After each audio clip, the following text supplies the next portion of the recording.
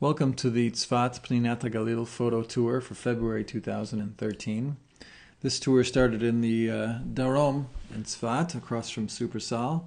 We walked up behind the supermarket towards Matnas Bloom to check out the many times remodeled soccer area, which looked in relatively decent shape.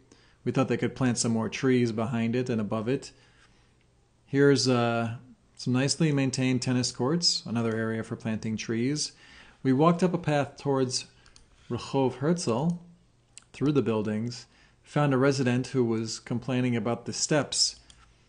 These steps are very poorly maintained, falling apart, very dangerous. You can see the bus stop is literally floating in the air there, nothing underneath it.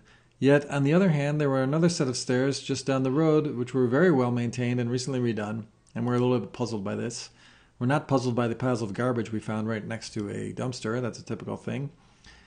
We liked how there were a lot of trees planted on this street, sort of hiding the buildings. Yet in the trees, of course, there are piles of garbage which are just thrown over the edge and never cleaned up. We weren't sure what this device was. We found another local resident who showed us this sewer which had been broken by trucks and now is just open. Any person could just walk there and their foot could fall right in there and get stuck. We found some other nice areas planted with trees. This is the path next to the Roscoe Shopping Center.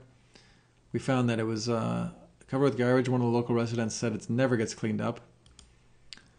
We thought they could make this area look a little bit nicer. Now this is what was once perhaps a basketball court above the Roscoe Shopping strip. It looked to me a little bit like a nuclear bomb had gone off here at Ground Zero. Just run down completely, broken glass everywhere, sidewalks cracked and uneven.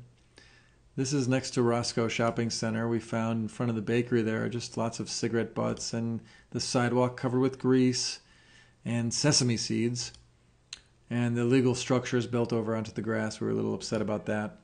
And as we looked down the street, we noticed that this corner, which used to be planted with trees, had been uprooted. All the trees had been uprooted while they were doing the construction and never replanted, and there's just piles of stones and dirt sitting there. But we did find that they took the effort to put this nice, or some might think it nice, metal piano into the kikar there, and they're well maintaining it. So once again we see that Tzfat is a city of contradictions. Some areas are well maintained and some aren't, and we wish that the city would get its act together and start taking care of the place as a whole.